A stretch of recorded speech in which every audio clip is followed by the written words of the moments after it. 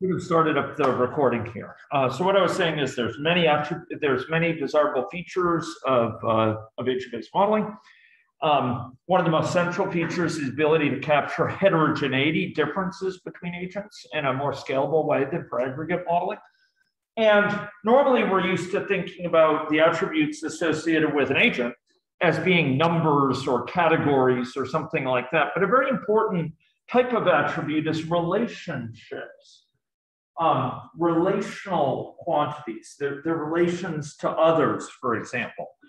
And it's very common that in our models, we have relationships to other agents. And when we have each agent having potential relations to others, whether it's people to people or people to service dogs or people to, the university in which they're enrolled or what have you, whatever the agent types are, whether they're links within a given type of agent or between types of agents, we have networks defined. These networks have nodes and they have links. And I noted that a distinction between networks and graphs, as we might have encountered them in many classes, is networks routinely have information associated with the links. With graphs, we talk about edges and vertices. With networks, we talk about links and nodes. But the most common difference is we have extra information commonly in networks. So links are associated with additional types of information, showing the nature of the connection, or the strength of the connection, the type of the connection, etc. And it turns out that networks have really profound impacts on agents. We represent them because they matter. Just like we put spatial environments into a model because it's important for answering certain types of questions, we put networks in our models to capture certain types of processes. I've listed a few things here. Sometimes networks link you into resources. The fact that I have a primary care physician means I can get care from this doctor, this physician. That's a resource. Yeah. Sure. What I was going to say is one of the big motivations for having a network is because it represents people's ability to access resources. So, for example, if I have a primary care physician, that allows me to go get checked out for a medical appointment. And so you can imagine a network between agents or people in the population and their primary care physician if they have one. And that would be a network, right? You'd have nodes being people in the population and physicians, and links between them would indicate, hey, this person in the population is this physician, is their primary care physician, or for a physician, it would indicate their patients, right? Or there could be a link between a person and the university, and that would allow them to take classes at the university, what have you. So one of the reasons we represent networks is because we want to be able to represent access of agents to resources that matter. Another might be if it influences their perception. The fact that I have networks around me in my family means I'm going to hear if one of my family members gets COVID. And that's going to affect my perception about how frequently COVID strikes people and how serious COVID is. If COVID has taken one of my family members and ended them up in the hospital, that's going to affect my perception of its severity. So networks affect my perception, just like geographic space affects my perception. If I see someone else nearby who's really sick, that's going to affect my perception of the commonness of illness around me, but through networks is another way to represent that. But they also mediate the spread of what I'll say is influence, contagion. Maybe it's rumors, maybe it's disinformation or misinformation, like Russia is spreading about Ukraine, for example, and the invasion of Ukraine, or people spread about COVID. And a colleague in LA sent me the other day thing shared to her by one of her early classmates in Singapore, which had a graphic from Canada. Man, you got to see this stuff. This is like, it's hard to believe. Like, I'm tempted to show it. Mind you, it's misinformation, but I think you'd get a kick out of it. So give me a second here. I'll actually got to show this to you. This is a sort of just nonsense that circulates around, in terms of misinformation. And she was asking me, like, is this fake? Is this fake news? God, how can you look at this and not know it was fake news? So you gotta look at this. Okay, I should do a test. Like, how many ways can you figure out that this is like totally bogus? This is like complete crap. Sorry, maybe I shouldn't use those terms, but this is much worse than those terms. So is it syringe pointed at Justin Trudeau's head? Maybe that suggests that this is not like real news. Maybe it's the fact that Canada is misspelled Canada up here. Maybe that suggests it's not official government of Canada, like documentation. Maybe it's the fact that they refer to it as triple vaccinated, which is not how the health system describes this.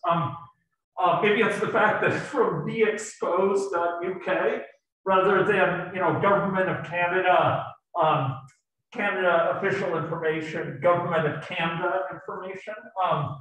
How many different ways can you figure out this is total nonsense? So this is the sort of stuff which spreads via social networks, right? And I'm not saying social networks only spread disinformation. Of course, they spread misinformation and disinformation, but they also spread real information. And that's one of the difficult things. So the point is they serve as to influence. They spread virus. If it's a network of people together where the connections indicate proximity, right? Someone are in the same bus or they're nearby each other within a few meters. It can spread rumors. It can spread innovation, right? Like the spread of innovative practices. Someone says, oh, I heard about this really cool new app, and others learn about it and start adopting it or what have you. So networks serve as this really important mechanism of diffusion of information, percolation of information from one place to another. Information, influence, or cause and effect from one place to another. So networks are actually really important in understanding dynamics in the world. Representing networks within aggregate models is very difficult because we don't represent individuals. We don't represent the nodes, or if you prefer, the vertices. And it's hard to capture that. Next time we'll see there are ways we can approximate it, but it's pretty limited. By contrast, if we have an agent-based model, we can readily represent individuals as nodes, whether they represent people or institutions or community groups, community organizations or companies or service dogs or caregivers or what have you. We can represent those readily. And we can have links between them that are defined in different ways. Okay, so I had asked you to load in this model. And if anyone was not there then, please load it in now. SIRS model, ABM, and SD for alternative networks. It's up on the Canvas site, okay? And we're gonna be exploring the impacts of networks because networks come in a variety of facets. There's a variety of types of networks. Not all networks are made the same. And they differ in the structure of the network, but the structure of the network leads to differences in behavior or structure of what happens over time from that network. Just as the model structure, the fact that, we have a connection back from recovered back to susceptible or not, just as that influences the behavior of that model. Network structure also influences behavior of the model in profound ways. It influences behavior of, say, contagion spread. So we're going to be using that model to explore it. Now, in order to do this, I'm going to switch to said model. Okay, so here we go, and I'm going to call up any logic here. Okay, so let me just introduce you a little bit to this model. Okay, so this is a model which is going to show a couple of things. The first thing is we have a population in it of agents. And we're going to be evolving that population at an individual-based level. So for each member of this population, we're going to have a person who can be in a set of states illustrated by this. It's a classic SIR model. People get exposed to infection. They either get infected or not with a certain roll of the dice. And if they're infected, they can infect others. Eventually, they recover. And after some amount of time, they lose their immunity and go back to susceptible. Right? Familiar territory, presumably from past work, from your assignments, et cetera. Okay, but alongside of that, in main, we're going to be running a stock and flow model of the same basic structure: susceptibles, effectives, and recoverers. And there's going to be a comparable use of parameters between them. So we're going to be assuming for this stock and flow model parameters that are the same value as their corresponding parameters in the agent-based model. We're going to be running them side by side. An agent-based version of the model, kind of looking at this process in the world with an agent-based lens at an individual level over here, and then over here at the level of the aggregate, just counting the number of susceptible, infected, recovering, and having people mix with others according to a contact rate and a transmission profile. That's what we're going to be doing at the same time. Okay? And this, three stages are taking a look at hybrid models in coming classes. We're going to be weaving these together. Because these days, ladies and gentlemen, it's not a matter of picking one method or another. Each of the methods has features that recommend it for certain types of needs. But the best use of these methods is not to just build a model only in one method. It's to weave them together artfully, to have certain sections of your model be built in one method, which are best fitted to that method, and other sections of your model in another method, and to evolve that boundary as your learning evolves. We're going to be coming to that. Don't think it's one or the other. You have to put your stake in the ground and only use one method. No, no, no. That's how we used to do things. That was my generation. But for decades now, I've been promoting hybrid model. To some resistance, but it's an incredibly powerful technique, and it's taken some years for the packages to catch up with our needs. But with any logic, it's reasonably good. So we're going to be running these side by side. Okay, so our focus today is going to be the impact of networks. Let's go see where networks live in this model. Okay, Jake, question? Okay, so let's go see where networks live in this model if we could. So we're going to go click on main, and I'm going to zoom into properties here. And if you scroll down in properties, what you will find is that there is a space and network area. There's kind of an accordion menu, and you can sort of expand it here. You may have to expand it. But what you'll see is that there's a choice of network type here. So in other words, you can say, for the populations in Maine, populations that live in Maine, what network do you want to impose? Okay? If indeed you want to impose a network. And so you can select here from any number of different networks, and we're going to explore them, okay? Now, the first one we're going to explore is a particularly simple one, okay? And it's going to be called a random network, okay? Random networks. Now, random networks go actually by a variety of formal names, okay? And they're called variously Poisson random, or they're called a Erdos random, or they're called a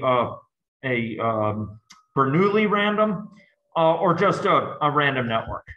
And what it's going to involve is people being connected to a mean number of connections to other agents. In other words, where each agent is going to be connected to a certain number of fellow agents over time, okay? So we're going to go to that. And despite what was said in the slides here, I think it's 10 connections we want per agent, okay? 10 connections per agent if you don't see it there. And we're going to run this. And I want to remind you what's going to happen is we're going to run this population connected in a network at the same time as we're running the stock and flow model. The key point is when we say this, 10 people per agent, it's going to pick them. It's going to pick them in other words, any two pairs of individuals, any pair of individuals, individual A and individual B, will be equally likely to be connected as long as A is different. So I'm not going to be connected more people near me. I'm not going to be connected. If you and I are connected, we don't have any greater than average chance of being connected to other people that are connected to both of us or anything like that. No. It's going to be any two pair of people have equal chance to be connected. So I'm going to run this.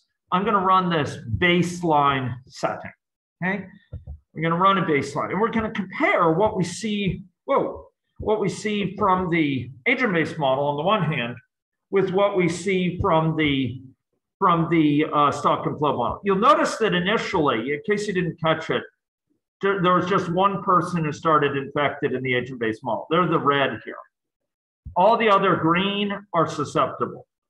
And meanwhile, this stock and flow model is often simulating just fine. Don't worry, there'll be a presentation of it above. And you can see it's starting to connect. You can see these links here between people. Remember, any two pairs of different people, a pair of any pair of different people are equally likely to be connected. And you can see it it's spreading. And then these ones in gray are the recovered. Okay. Now, if you scroll up, you can actually see it playing out here in real time on this graph. So here's the system dynamics number infected, and here is the infective for the ABM. Okay. Here, so that's infective SD and infective for ABM. And you can see they're very, very similar. Can you see that? So red is the SD infectives, and blue is the ones from the ABM. You can see they're just about overlapped. Can you see that there? Early on, okay. And so now they're coming down together. They rose together, they're coming down together. And you might be forgiven for thinking, okay, they're very, very similar. But then something starts to happen here. I'll speed it up a little bit. What's going on here? Can anyone say, remember the blue is the ABM and red is the SD. What are we seeing here happening over time? Anyone? Yes. Kenneth? Okay.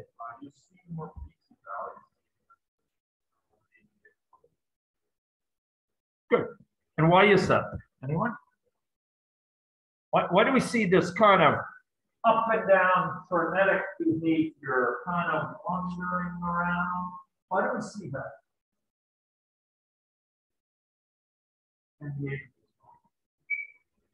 What does it reflect? What's going on here? Well, it has randomness in it. so if we were to go look at the agent-based model, and I'm going to pause this for a moment. If we were to go look at the agent-based model here, what we would see is that, for example, this chance of whether someone's infected or not depends on a roll of the dice. With a certain probability, they get infected, they're exposed. It's not a given. They're transmitting the infection is occurring on an average rate of a certain number of contacts per month. But it's sometimes it may be more and sometimes it may be less. The recovery, the exact timing of it is a matter of chance. It's occurring at a certain probability per unit time, but they'll either recover sooner or they'll recover later, anywhere in between, but they're recovering at a certain time that's drawn from a random distribution, essentially an exponential distribution. And same thing with their loss of immunity. So there's a lot of stochastics here. There's vagaries of how many people they're connected to in this network. This guy happens to be at the end, and he's connected to a bunch here. She's connected to a whole bunch. Some of these folks are connected to more than 10. Some are to less than 10. And gosh, if it hits the wrong person, they may communicate it to a lot of people, the disease. If it's one person who has few connections, you may communicate it to others. You'll notice what's happening, right? You'll see. So how similar would you say the ABM and the system dynamics model are here? Anyone want to comment on that? Is it similar? Is it dissimilar? Anyone comment? What are some similarities between the two? What was similar between?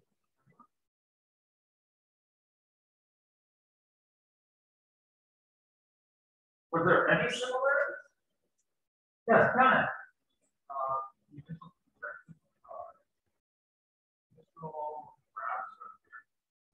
Yeah. That's right. So like look early on, right? You switch back and forth for this kind of period here before the first trough, and you can almost see they're almost overlapped. Yeah, exactly right. What else is similar? Yes, name again? Alex. That's the value that is kind of hovering around. Yeah, it's almost like the blue is almost a mean value, an average value that's pretty darn close to this red. So it's kind of going to an average very similar to what the SD model is. It's never quite exactly what the SD, I mean, it's only rarely exactly that, but it's going up and down around it, right? And that's going in these cycles. Anyone have a gut feel? Why is it going in cycles? Why does it go up and down? Why doesn't it just kind of wander upwards in some arbitrary way? Why is it going up and down around that?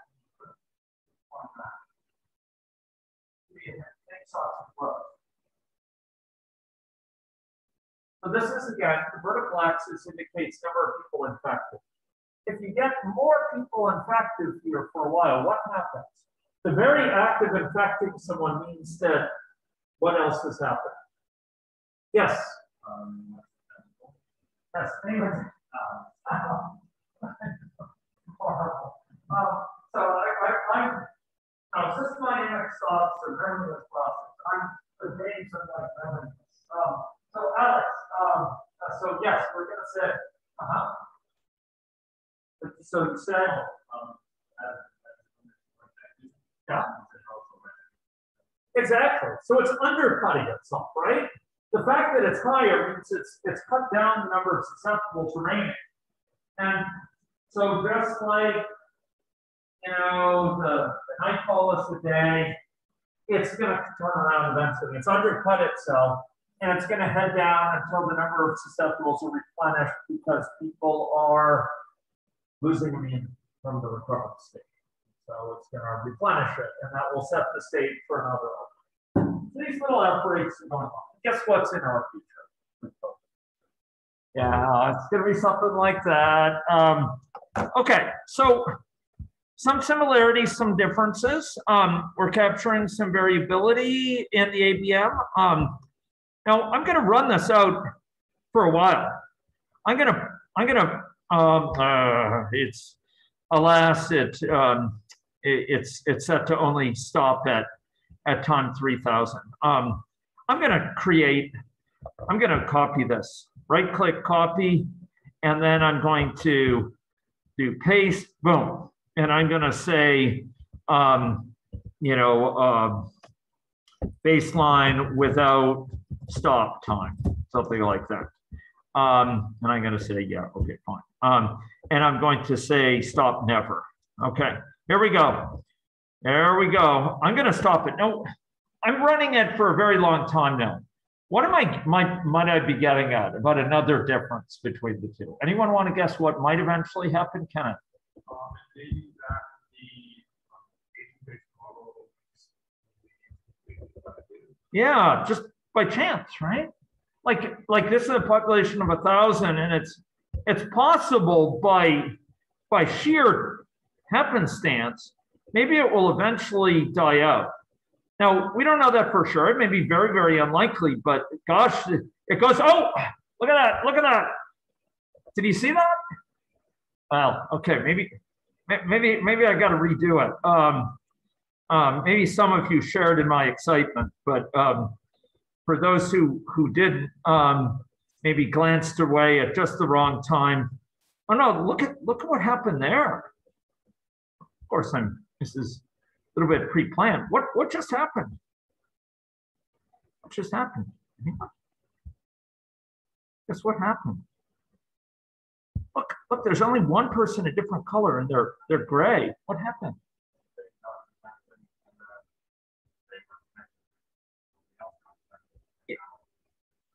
Yeah, or maybe they were connected, but they sent some messages which didn't happen to infect the people. And so, they felt they were quite lucky and it just died out first, right? So stochastics can be important here. Stochastics can lead to evolution. Here we go.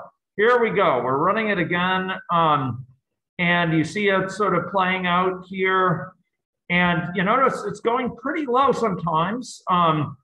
Hasn't quite hit that. Went extinct. So what happened there? Why did it go extinct? Anyone?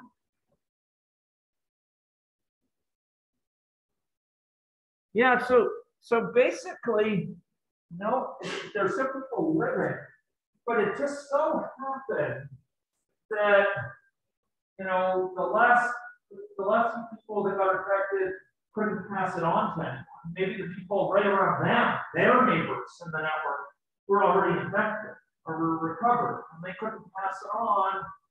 And just by chance, they were recovered before passing on. So there's a lot of happenstance here, and it died out. That's the way things are in the world. I mean, you can get die out of a bug. And we have a rather significant paper on this point with respect to drug-resistant gonorrhea.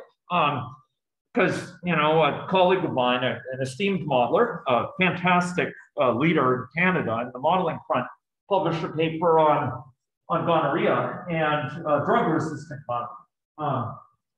Gonorrhea is sometimes called the clap, and it is a sexually transmitted infection that's unfortunately quite prevalent. Maybe a little bit more so in the age of Tinder. And their model showed basically quite worrisome risk of emergence of drug resistance. And one of the things it seems to show is that focusing on certain types of intervention strategies might worsen the chance of drug resistance. The interventions might be effective in several parts, but might worsen the chance of drug resistance. But one of the things you notice if you study it is that the level of drug resistance goes down really low before it pops back up. And for practical populations, the chance of that happening is so small. It would need to be like down to 1/100,000th of a person having gonorrhea first. And realistically, that doesn't happen. It tends to die out. So, infections, infect particular people, and you can get die out through just stochastics. And you can fool yourself if you're dealing just with a model that is aggregate in character. Okay, so I'm grateful to Larissa and others for sharing information about the model to open. So we've just seen one type of network, ladies and gentlemen. We've just seen a network that's known as Poisson random, Erdos random, Bernoulli random, or just random. We're going to look at some other types of networks though as well. One type we want to look at, it can be a little bit confusing, but we're going to have people laid out in space. And we're going to have them connected if they're nearby in space. Okay? So let's go explore that. This one, we're going to go back to our baseline, and we'll go down, and we're going to, normally we would modify this in a different scenario, but in this case, it's so easy to do it in main and a bit more involved to do it in a scenario. I'm just doing it here, but generally you want to be careful about doing this directly in the model, changing the underlying model. You should be changing scenarios. I'm going to change it to a distance-based connection, a distance-based connection with a connection range of 28.675. Okay, so I've chosen this one to give a same number of people connected. Okay. Let's go take a look at this. So now we're going to have people not connected, not any two pair of people connected with equal probability, which is what we just had. No, we're going to have people connected if they lie within a certain distance of each other. So if we consider a given pair, person A and person B, if person A and person B, let's call this person A. If person A and person B lie within a certain distance, they'll be connected and otherwise not. Okay? So any two pair of people, of agents, will be connected if and only if they lie within a certain distance of each other. And if they lie further away than that distance, they won't be connected. So it tends to connect people with nearby people within a certain threshold. Okay? You can imagine a network like that. I'm drawing it up on the board, but let's go run this and let's get the computer work for us, right? It's what computers are good at, doing silly little things very quickly. Okay, so here we go, and we see now a network arrayed before us where people are connected to nearby people. And what just happened? Anyone? That same thing happened as happened before. The first person who got infected recovered before anything happened. So it's taking off there in system dynamics land and the land of the stock and flow model, but nothing is happening with the agents. Nobody's infected because it died out before the person recovered before they passed it on. Okay, that's just the luck of the draw. That's stochastics for you. It's just happenstance. You can imagine it's more like in a small population. I just restarted it though, and now you see something else going on. It's spreading. Now, what can you see if we just put our attention to the patterns associated with this API, the spread in that network? What pattern do you see? I kind of laid people out first. What pattern do you see emerging from this? Anyone want to say? Yeah. Draw. Yep.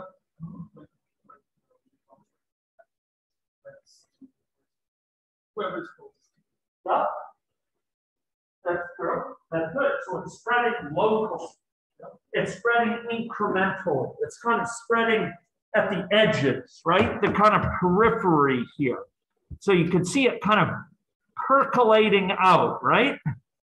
Across the landscape. So that's a key observation. Absolutely key. It's moving, it's spreading locally. Now, over time, that leads to spread to larger and larger areas, kind of like a wildfire in grass spreads, right? Now, why are some of these folks turning turning green over here, whereas these folks are mostly gray, and then there's some red down here. Anyone parse that out? Why are these folks starting to turn green? They're becoming susceptible because they have lost immunity from recovery. Those are some of the first people that were infected, and therefore they've now recovered. These are the folks who are more recently infected and are now largely recovered. And then there's some people very recently infected down here, where it's still spreading down to the Estevan area. Well, no, it's not geographic area, but it's spreading still on that front. And now you're starting to see second waves of infection, right? Oh, it died out before it spread. Okay, so let's go and look at what happened there. Now you could see the difference between the two. Anyone want to comment? So this is infective for SD. This is the familiar pattern from last time. Nothing's changed. We haven't changed anything with the SD model. How about the ABM model? How close is that to the SD one? So this is the SD. You see this really rapid rise and drop here. How does that compare with what the ABM is saying with this distance-based network? Anyone? Yes. Right. Seems like the peak has been like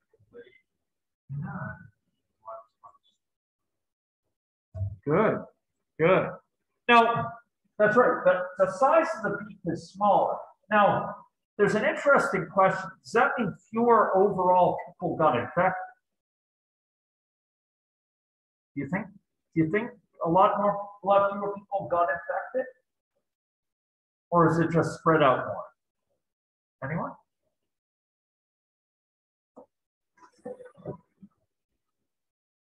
Well, if I could pose this for those mathematically inclined, does the integral of this area, does the area under this blue curve, is that the same as the area under this kind of spike curve in red here? It turns out it's pretty much the same. It's actually just spread out. Like you take this red curve and you sort of pull it down and away, pull the top down and spread it out. It turns out that in both cases, it's infecting just about everyone in the entire population, okay? It's just that it's spread out more. Now, why did it grow slowly? What is it that led it to grow in this slower pace? I would say there's something to do with the growth. Why is it spreading slower? Yeah, it can only spread locally. I analogize this to a spread of fire in a grassland, but one thing that's different about it is in a grassland, you get sparks flying off, right? That go really far distances. And that might start, reach quite a distance away. But if you start looking at how this is spreading here, it's limited how quick it can spread. It can only go a certain speed outwards, right? It can't leap across here. It can't infect all these people. There's a limit to it. There's a constraint here in how many people are connected to how many and how quickly people recover, et cetera. And so it'll spread, but it spreads at a certain rate outwards. This is true of many diseases, actually. That's spread in animal populations. Rabies is like this. If you look at rabies, you'll find that rabies spreads in these concentric circles, much like this. So if we go and we restart that here, and you start to sort of see this spread out. This is very similar to the pattern with rabies. Skunks, raccoons. They bite other raccoons nearby them, and it spreads outwards. Devil facial tumor disease, very similar, right? It spreads outwards geographically. You don't get devils going hopping over to down to Eagle Neck or across to Western Tasmania to bite, going from Hobart to the north or what have you. You instead have them biting nearby and it spreads out. So with animal populations that aren't flighting populations, they don't fly, this is very common. Deer, chronic wasting disease spreads out like this across the province. And indeed, Leah was also responsible for chronic wasting disease modeling. So ladies and gentlemen, when we have spatially mediated or distance-based connections, we have a profound difference in the infection spread. And it leads to big differences from the system dynamics model, which posits random mixing. The system dynamics model says, do you remember it? Right? It says here that each person basically can infect someone across the entire population. If you look at this equation, so I'm wanting to look at this incidence flow here, and I don't know why there it is. Okay, it's susceptible times force of infection. There's an overall force of infection, chance per unit time, so it'll be infected, right? 10% per day or something like that. And it's anyone in the population that can get infected. And this whole darn population. An infective anywhere can infect a susceptible anywhere. It can spread very, very widely. And that's why when we have random connections, when we are connecting people willy-nilly across this entire network, I wish I had another color, but we are connecting people up regardless of location, any pair was equally likely to be connected. That's when we got similarities to that, to this system dynamics characterization. It was very similar at first, and then it kind of oscillated around that level. But when we're dealing instead with a situation with this distance-based connection, we see an entirely different beast. And to complete the story, in Alice in Wonderland, Lewis Carroll said, beginning to beginning, go to the end, and then stop. And I might as well go to that, except there's really no true end here, but there's a certain eventuality. You run it, and guess what happens? It dies out. Very quickly, very reliably.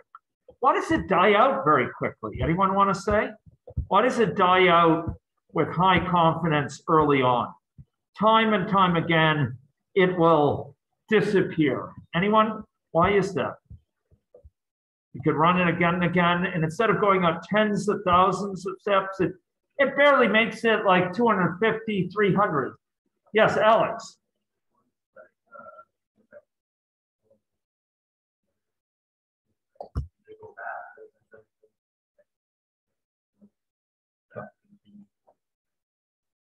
Yeah, so well articulated, you got the gist of it. So when it spreads, it's like a wildfire in the sense that if you look at a wildfire in grass, if you've ever seen that in the prairie, it spreads out, and if you look at where the fire is, it's on the edges. It's right on the ring around it. The middle is no longer fire because it's burned a wildfire. It's that. It's really up on the edges. It tends to burn itself up, and then it can't just pop back to the center in any way. Even if grass started to grow really quickly in the center and where it started and so on, it can't get back to that. It's like there's a barrier, right? There's like a firewall of recovered people, just like Alex said, or people that are still infected as well, and they can't get past them. Right? It can only spread locally, just as Josh said. Can only spread locally. So it can't magically jump back across to where the new susceptibles are.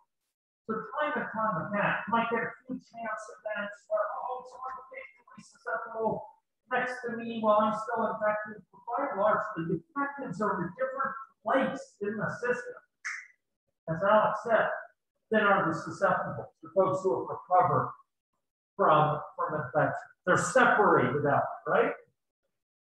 Now, there's many diseases which spread like that.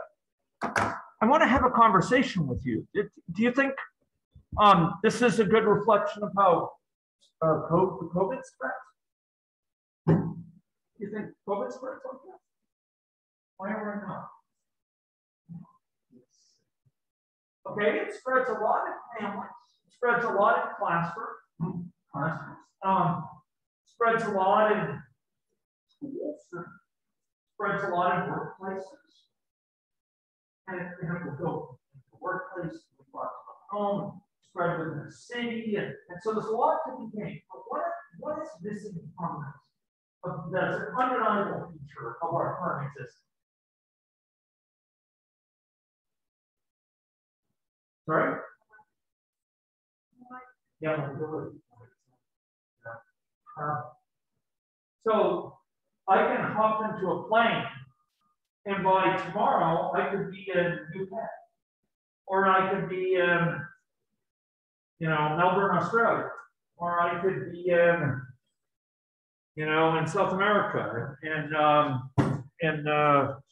Brasilia, or Sao Paulo. I could be in all sorts of different places quickly, and I could bring that with me. You think about it, planes are they're almost like, I once heard a mathematical epidemiologist analogize them to like syringes that go from one population to another. They take a bunch of people, they pack them in a plane, who may be infectious or not, they fly into a new city and they let them go. And, it can bring infection, right? It can bring infection across. And if I go down to Regina tomorrow, to talk with our corrections and policing partners or the Ministry of Health partners or what have you, I might bring bug there, it might spread there. So to a degree, you're right, to a degree, Josh, it's a good description. For most of our contexts, they occur with local people. But some undeniably are longer distance, right? And so there's a type of model that not surprisingly anticipates this. And it's called, sorry, what am I meant to show the network types. Where's my list of network types? Okay, this is odd. I should have a list of network types instead of layout types. I'm sorry. So list of network types, what you will find is that, we'll actually go do it in main here, that we have a network type which is called a small world network, okay? And a small world network here is a popular type of network. It's also known as a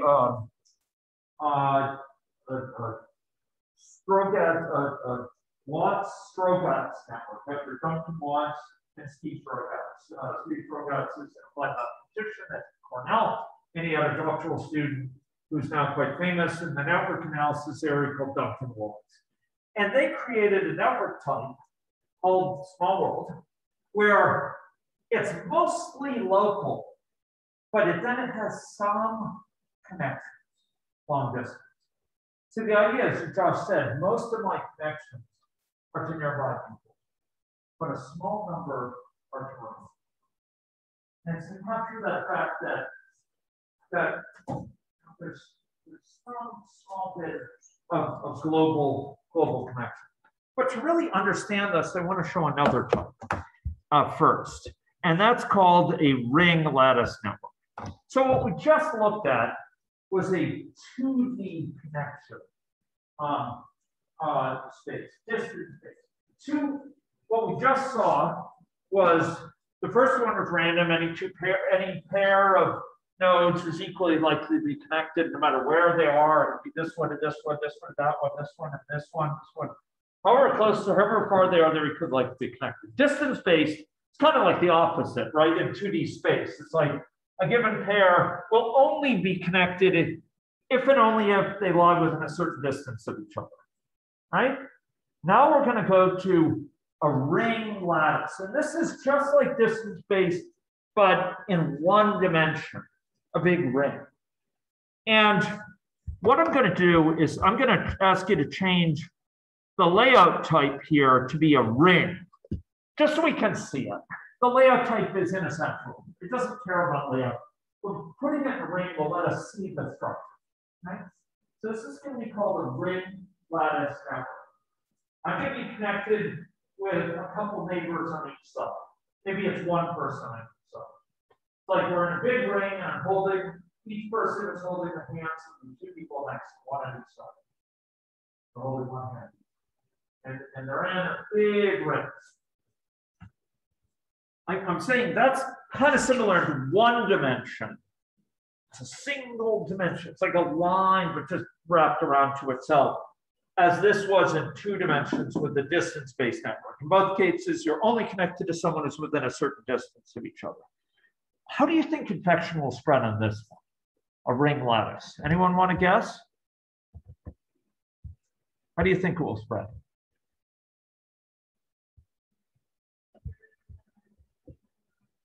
Good, it'll spread locally, that's right. In fact, this one, you can see them here. And you're exactly right. Your name again? Hugh Honey. You can see it spreading, right? It's spreading, just as Hugh Honey said, locally. It's spreading kind of along this ring. Each person here is connected to 10 people on either side of them. Same number of connections we had for the random one, and the same number for the distance-based connection. I'm connecting 5 on this side, 5 on that side, and it's spreading locally. But you'll notice it's not going anywhere quickly. Why isn't it going anywhere quickly? In fact, it's dying out now. Let's try that again. Maybe we had a bum rap. Maybe we had a bad luck. Oh, dying out. I'm running at 100 times as fast, so I'll try to slow it down to let you catch in the action. But look, it's spreading. Oh, and it dies out. Why is it dying out so frequently? What's going on? Yes, Kenneth.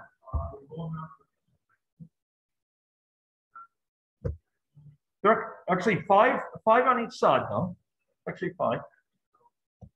Yeah. Yep. Yep. Good. That's exactly right. Yeah, like here it's on a run, but even now it's going slowly, right? And then it ran out of luck, because my connections on each side are going to be largely overlapped with the next person's connections and the next person. So if a person gets recovered, it's going to be like the start of a firewall, right? It's going to be like a sandbag. If you get a couple of those in a row, it's going to be hard to get past that. To affect. You get 5 of them in a row, and like it's game over. Like you're not going to be able to get past it, right? Because the person who's infected on the side of them, they're not reaching anyone beyond that group of 5. That gang of 5 is blocking them. It's a firewall. They can't spread. So this is a type of infection, as Suhan said, it spreads slowly, and it's also very easily blocked, right? It'll be like imagining, fire spreading along a string or something. It's really easy to stop fire along a string, right? You go and you like step on the string and put water on the string at some places, and it just dies out. It's not very hard. And so it is with the ring lattice network. Okay, so this is the analogy to a 2D distance-based connection. This is a 1D distance-based connection. The other is 2D. Now, I told you I wanted to show you this before looking at a small world. So now let's look at a small world network. Having seen the natural dynamics of this, let us turn our attention now to a network type, which is the small world. Okay. Once again, connections per agent 10, so 5 in each direction. Same thing we just saw. And you notice it says neighbor link fraction. So this is asking what fraction of my connections are with those 5 neighbors on one side, 5 on the other? And my implication, what the rest of them are with anyone. It's like a mixture. This is a mixture of 2 types of them. One, where I'm connected only with people on both sides, a certain number on each side. What's the name of that one? You just saw it. It's called what? Ring lattice. Good. And this is a mixture with one where I have a probability, a certain probability to be connected with anyone, regardless of distance. No matter where they are, I've got equal probability to be connected with them. What's that called? Called what? Yeah, a random network, or Bernoulli random, or Poisson random. That's what that's called, right? So a small world is like a weighted combination of this. It's like a combination of lattice and a Poisson random, or Bernoulli random, or Airbus random. The one where any 2 pair of people, no matter how far apart they are, have a certain probability of being connected. So let's go see that. So here we're connected with 5 people on both sides, but 10% of our connections, so it's 1 minus 0.9, are with anyone across the network. Let's go run this. I'm running it. Let's go check it out. Go see what happens. You tell me, what dynamics would you expect to see here? So it's just like the ring lattice, except 10% of the connections are with people far away, who could be anyone. How do you think it would modify the dynamics? Right? How do you think it would change things? Only 10% that are with people far away. So like 10 connections on average, I have 1 of them with someone who could be anywhere. Do you think that'll make a difference? Yeah, so it's going to start locally, across, and then it's going to start spreading over there, and then it's going to across again. Because it's going to start in one area, but it's going to spread all over. Well spoken. Name again? Jeremy. Jeremy. Yeah, exactly, Jeremy. That's exactly right. Exactly right. Precisely. So here we go. This is, what are these? What do you see across this? I know this looks like a dream catcher. What is this? What are these things going across it? That's the 10%. Yeah, that's the 10%. Those are the long distance connections. What are the rest of them? They're all just right on this green band. But these are the long distance connections. These are like the flights across the world, right? These are like the flights from Saskatoon to Toronto, Saskatoon to Vancouver, or what have you. Okay, here are the folks that start connecting. Oh, what do you see now? Just like Jeremy said, what do you see now? Sorry? Exactly, it's spreading across the world, right? It's spreading on a flight from Saskatoon to Sao Paulo, Saskatoon to London, Saskatoon to Victoria, Saskatoon to Melbourne, whatever, and it's spread. Now, if we go and we look up here, what we find actually is that it led to quite a sharp infection spread. You would have thought that, well, it's mostly local connections. I mean, surely it's going to be really, really slow, right? But we don't see that. It's not actually borne out. It actually spreads quite quickly. That's this one here. It spreads quickly, and then it tends to die out, right? So it actually has some attributes of both. It spreads quickly, almost like a random one. I say almost like a random one. Why is it spreading like a random one?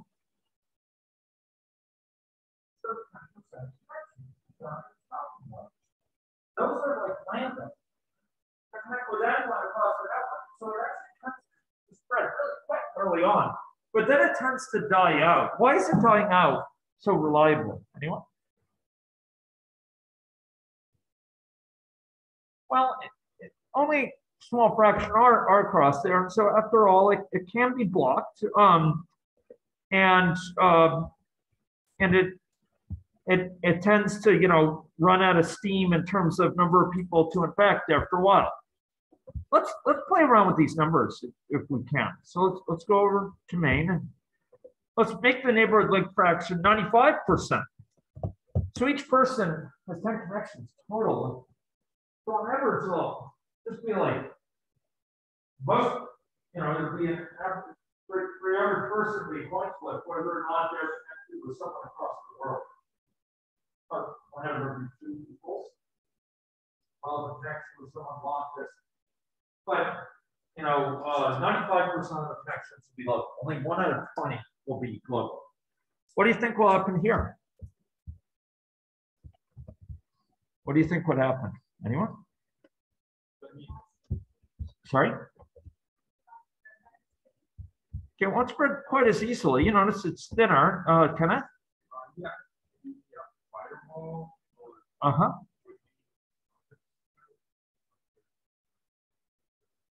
Good. It will be strong, but you notice it's still spreading pretty far. But yes, you're right. It will die out sooner with greater reliability. Boom, it goes down to just about 0. But it does spread pretty quick nonetheless. It has to find that person who has those long distance connections. Maybe it has to spread a couple of people before it hits that person who flies all the time to Sydney, Australia, right? To deliver boot camps and hackathons.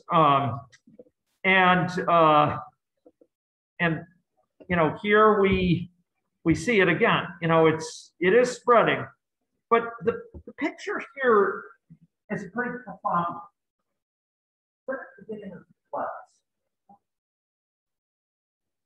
In complex systems, the tail end draw. 100% of the text. In the weeds, it's tiny numbers, it's round up. But it turns out it totally changes the dynamics of this network. If we had kept it at and I didn't do this, and I should have. If we had it as a ring lattice network purely, and we looked at the dynamics of that, what you'd see is very different. It would often, it would peter out often very, really reliably with sometimes it won't spread at all, and sometimes it will spread like this at a time it's not spreading at all, and sometimes it would spread just a little bit and it would burn out. But when we have these long distance connections, it's probably going to end up infecting just about everyone and then burn out. It will increase, as Kenneth said, the strength of the firewalls. But you notice like this, it's kind of creeping along and then it kind of dies out, kind of peters out. But just those 5% of connections being long distance, boom, it makes all the world in the difference. All the world of difference. We could try pushing it, right? We could say 98%. What do you think of 98% were purely local? Well, it's going to be even thinner, right? And you're going to have to really travel to find. Going to have to go a few links to find that person who's got some global connections. But look, spread it does, right? Look at that. It's spreading pretty much across the population because just a few of those long distance connections will spread it out. It is spread out a bit, and it will die out, but it will spread. So ladies and gentlemen, this is just a matter of having a large fraction of those connections remotely, distant connections. Even a small number is enough to change the dynamics of this network. What we talked about here are things that modify not just the structure of the network, but the dynamics of it. The structure of the network drives that behavior. It drives the structure we see at once. And just a little bit of these connections. Here, 2% of them being in this sort of dream catcher type way will really change the dynamics. But most of these connections, I hope it'll seem clear to you, exhibit behavior very different from what we see from the software flow.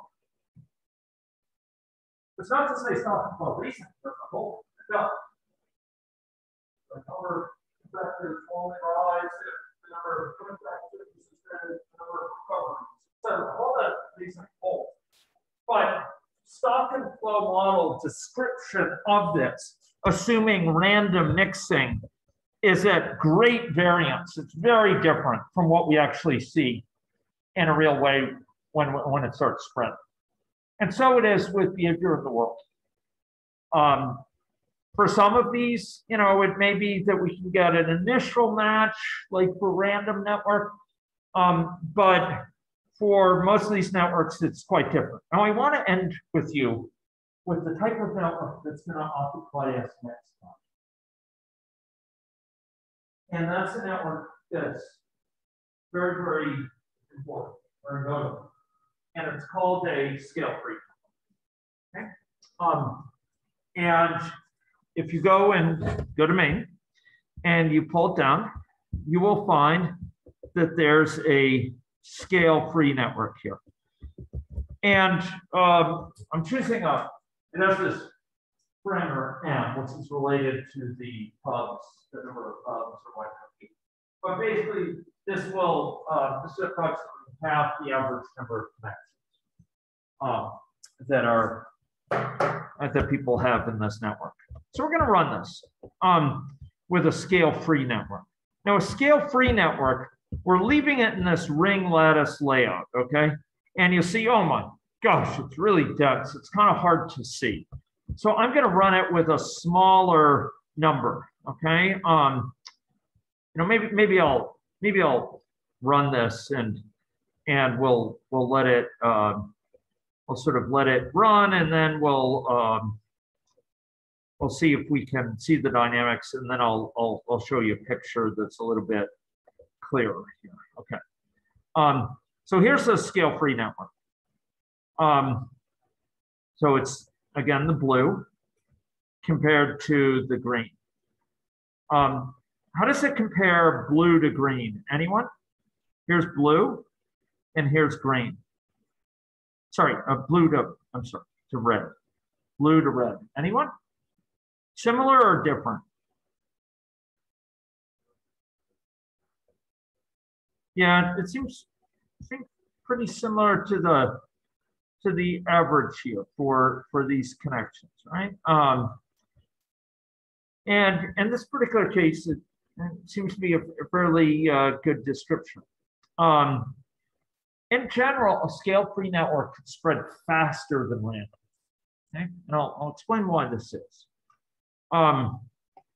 So we're going to go, and I think I'll use this population 100 example. Okay, there's a scenario called population 100, and I'll run it with that. Same. I remember I changed main to change the network type, so we'll see it. And this is what we see. Does anyone notice anything? Does it look quite balanced about this? Anyone notice a pattern here in terms of the connection? It looks a little bit closer. A bit off balance. Yeah, there's a lot more connections down here on the right. Down here, particularly sort of this lower right-hand side.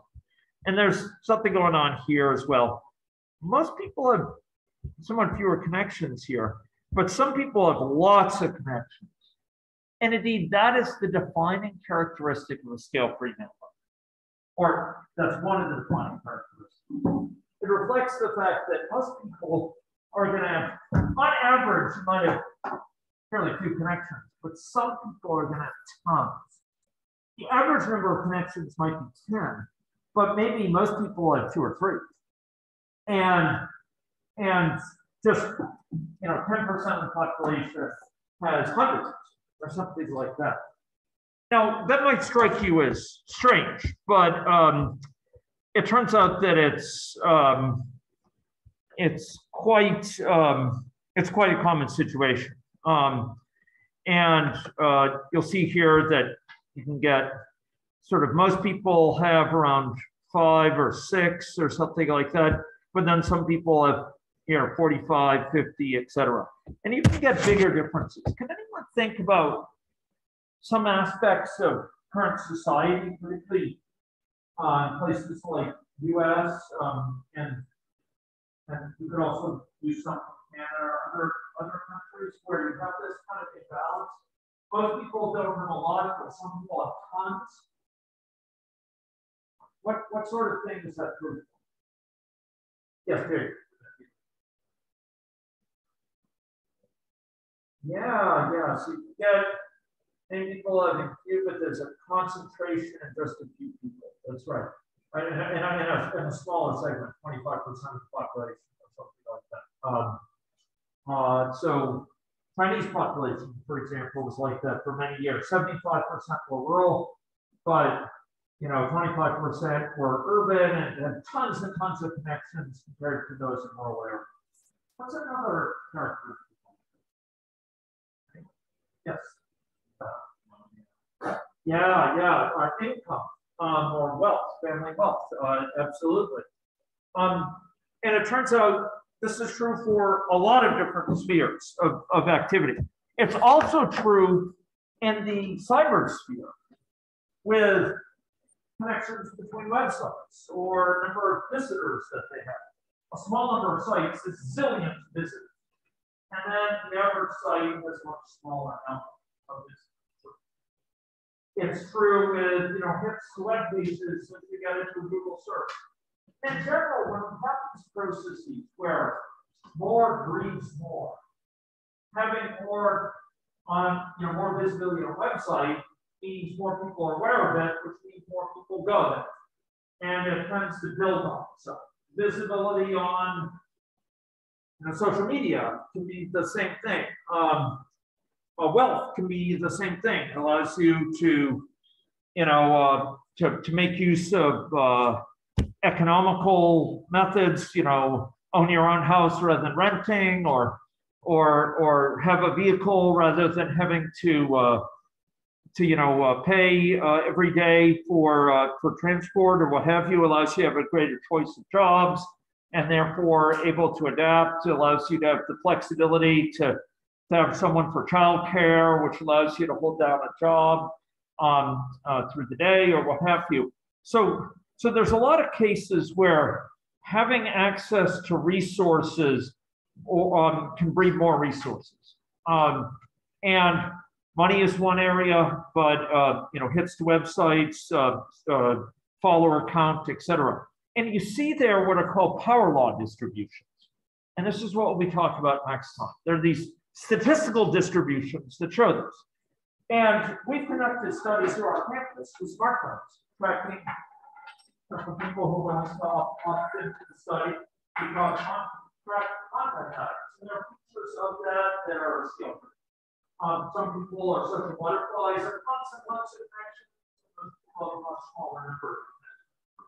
For the length of time people are in contact. Tends to be a lot, tons of time with a few people, and then less time with a much larger number.